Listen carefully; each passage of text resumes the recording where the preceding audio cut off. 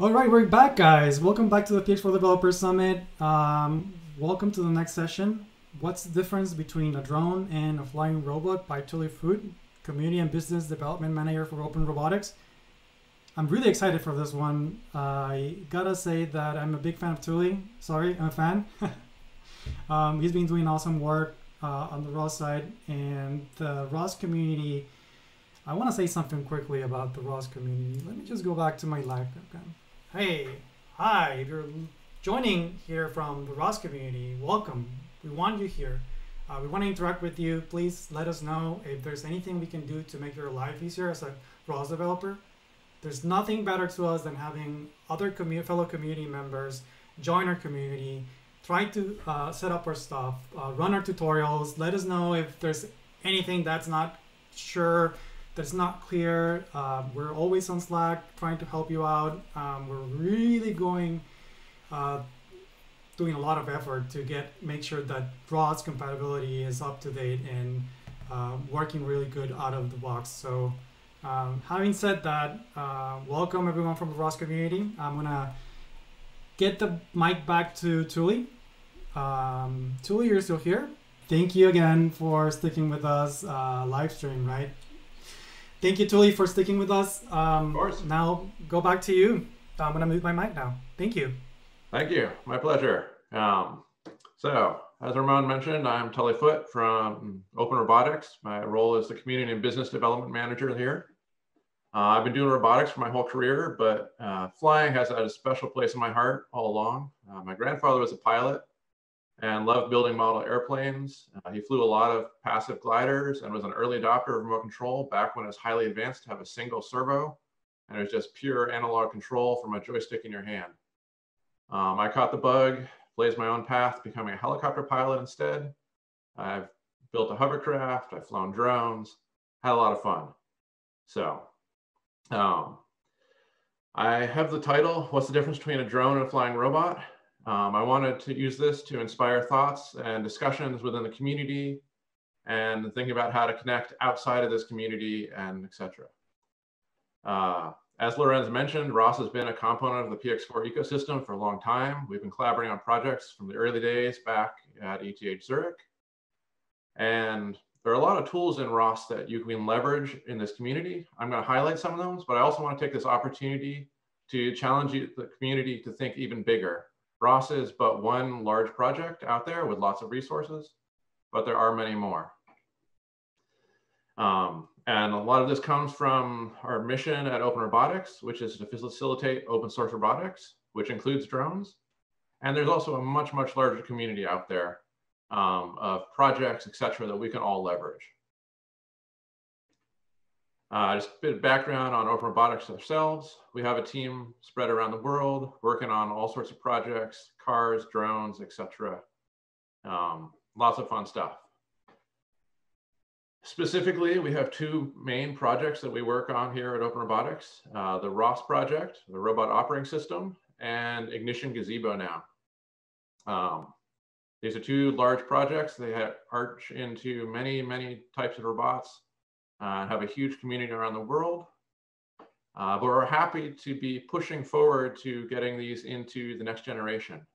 Many of you are familiar with Gazebo and ROS. They've been going, both of them have been going for well over a decade.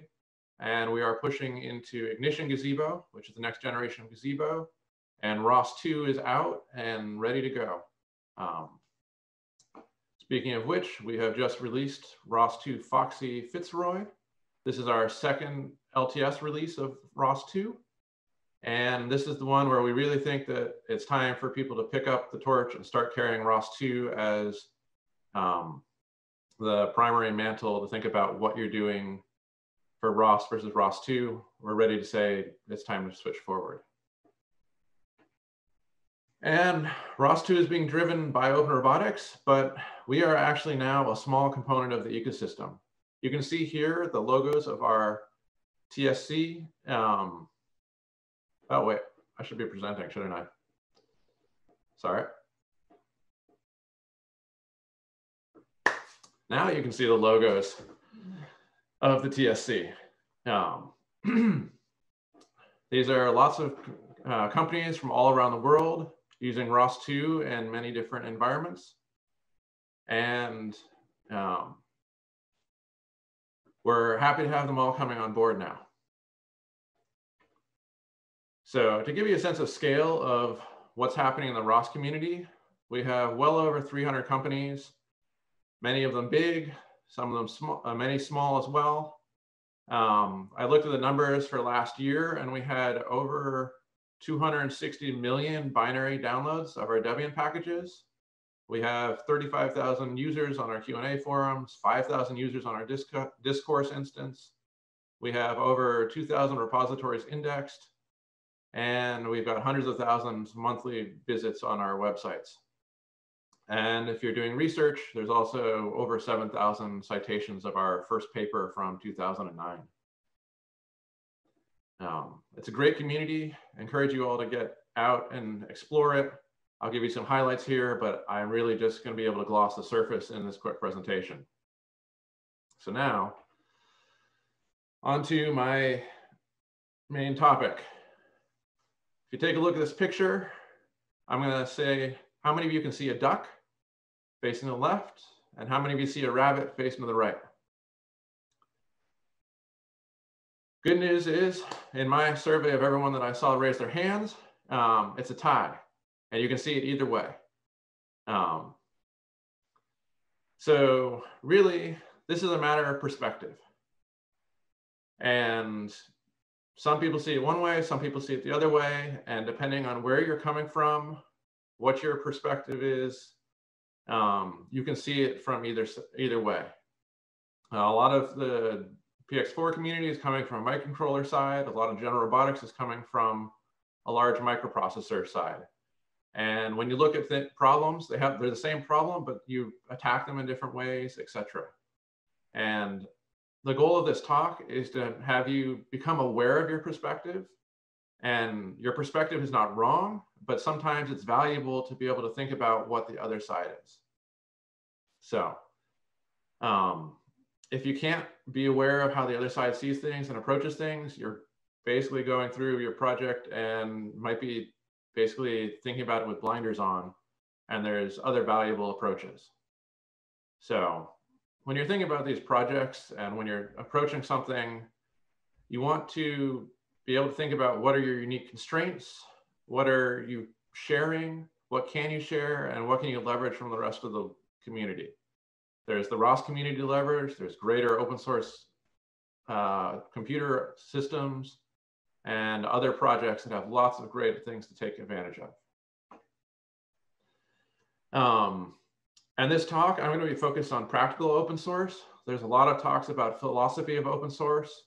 And I'd love to talk more about that, but with limited time, I think that because this is an open source community already, I'm going to skip that and leave that as an exercise to the reader already.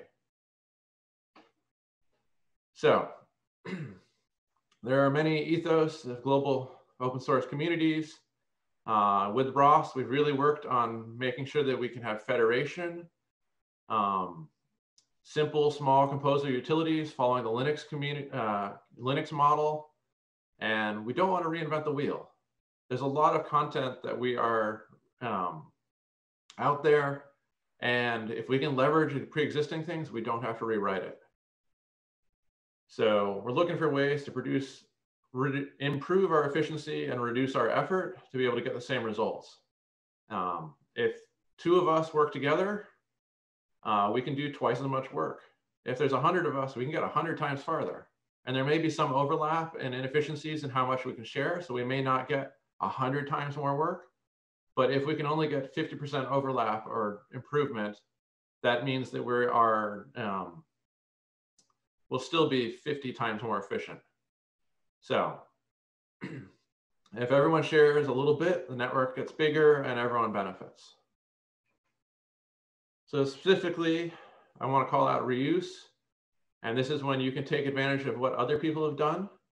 And on the other side, there's sharing, which is the flip side, because if you can take advantage of the work I've done, I need to share it back to you. And obviously, these are great things to do. They're not all perfectly positive. There are costs that you need to be able to verify the stuff that you're going to reuse. If I share something with you and it's not up to the quality standards that you want, it can be a lot of work for you to test and improve it to make sure it meets your standards. And so we want to be clear about our communication and make sure we're sharing those things in ways that can be leveraged effectively. And similarly, there's extra cost to sharing. I want to go through a little bit more polish to make sure to communicate to you that it works as well as you would expect it to work. And it's not always true that you should share everything. There are things that are unique to certain situations. And if this thing is useful only to me, the effort to share it may not be right to do. It may not make sense because I'm going to spend extra effort to share it. And then it's not useful to you because it's unique to me. But the important thing is when you're looking at these things is make sure to remember to avoid the not invented here syndrome where you don't think about something because you didn't think about it. So we're a little tight on time. I'm going to speed things up and blitz through the rest of this. But there are a lot of things in the latest ROS 2 release, and I'm just going to highlight a handful of them here and remind you again, don't think about the challenge of not invented here. There are many things out there. They're done well. Find them and take advantage of them. Looking at ROS 2, one of the things that I think would be super valuable to drones is that they get larger and become systems of systems. We got to start thinking more about multiple process launching. There are tools out there for that. Don't reinvent those. Topics, communication. There are a lot of things out there, standard messages that can be leveraged and are already used by a large community. Don't reinvent these things. And if you're interested, I'm also still working on Rep 147, a standards interface for aerial vehicles. Love to get more buy-in and input on that from this community. And in addition, when you're doing this communication, there are lots of things like quality of service to help you with urgency and reliability over limited bandwidth link, as well as authentication, encryption, and access control. There are tools out there. Don't reinvent them. If you need to visualize 3D data, arbitrary data, you may not know what's in your payload. You want to be able to be expandable and add new data types or new sensors quickly. There are tools for that. Bag files are really valuable. They let you collect arbitrary data, keep it in a self-documenting way, play them back. It can be used for machine learning and training, unit tests, facilitating collaboration with people that cannot fly with you, and also relatively easily used for black box recordings where you can keep track of everything that goes on. There are lots of things as we start to scale up to more vehicles, more base stations, asynchronous and synchronous remote request procedures. There are lots of tools for that as well. This was mentioned in some of the earlier talks. We have tools for keeping track of transforms and environments. One of the things I'd love to see a little bit more is parameterized templates for drone descriptions so that we can simplify the launching process and coordination of standardized drone platforms.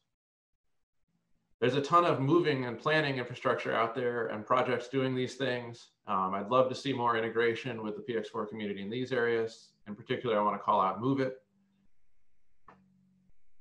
And SLAM and navigation. There's a whole lot of research in this area. Drones are somewhat different and somewhat unique, but don't discount everything else that's already happened. And of course, simulation. There's a lot of it out there. I'm happy to say this is something that's already been moderately well integrated into the PX4 community. To highlight this, one of the things that I talked about last year, I put out a call for input on what people would like to see in a drone playground. And I'm happy to say that we have now landed the results of that in the PX4's main CITL branch. And if I press play, you can see the results of this. This is our best realistic simulation of the Baylands Park here in Sunnyvale, California. The trees are as close to accurate as possible. You can run into them. There are playgrounds, swing sets, these statues, everything is accurately texture mapped. The trees are as close as possible to the real world. If you are using Qt ground control, you'll see the exact same thing from it's realistic overhead data with the ground.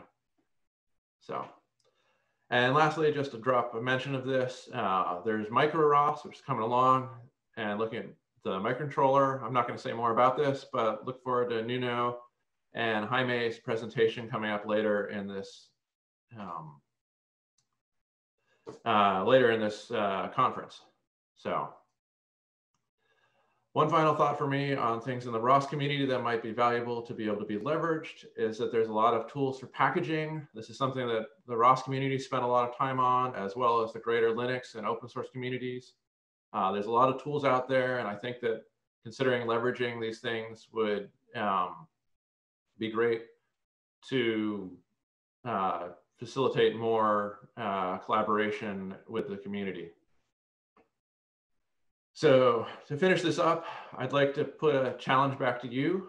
I've listed a lot of things in the ROS community that I think would be valuable for you. And I'd like you as the PX4 community to think about what are some of the things in your community that might be valuable to the greater robotics community that you could share and increase the number of people with which you're collaborating. As I talked about, we want to get to bigger communities, bigger systems. And so if we can have this collaboration go both ways, that would be great. Just off the top of my head, there are great top-down mapping interfaces in the drone community, as well as free space planners and potentially situational awareness tools and fleet management things that might be valuable for, say, boats or cars. So think about what you're working on. Has someone else done something similar? Can you take advantage of what they're doing? And if you're doing something you think someone else might be doing similar, can you share what you're doing to let them take advantage of it? And as a last reminder, don't fall into the not invented here trap. It can be something, it'll decrease productivity overall, and it can be counterproductive to forward progress. We can all do more if we work together. So, thank you, everyone. And a couple of questions I see coming in. So, the Baylands Gazebo World is asked where you can get it. It's available in the default CITL launches now, I believe. We also are hosting it in the Gazebo Fuel repositories. So if you go the standard Gazebo tools, you should be able to download it from there as well. It's a standard built-in library with all the models are available in our online repository. So another question is, compared to ROS 1, how lightweight can ROS 2 be? I don't have a good metric answer to be able to give you this, but we are really targeting to be able to run down onto microcontrollers. There's more information from Nuno and Jaime that'll be coming up in a later talk. But we can get down to a much, much lighter interface. And third question, what is the fundamental need for ROS, and why not just integrate ROS capabilities into PX4? So, what is the fundamental need for ROS? The underlying thing that ROS is doing is mostly facilitating collaboration by providing standard interfaces for people to talk between, as well as providing standard modules that people can interact, plug and play and swap out and do the collaboration. So if I write a SLAM module and you write a SLAM module, we're using the same interface and the same different implementation. We can plug our different implementations into the system moderately easily using ROS packages and ROS launch files and the standard ROS interface. Why not just integrate ROS capabilities into PX4? That's a great idea. I think that we are making good progress on going in that direction, being able to make the bridge between ROS and PX4 much, much smaller. And again, I'll refer you to Jaime and Nuno's talk coming up in a little bit. So, thank you.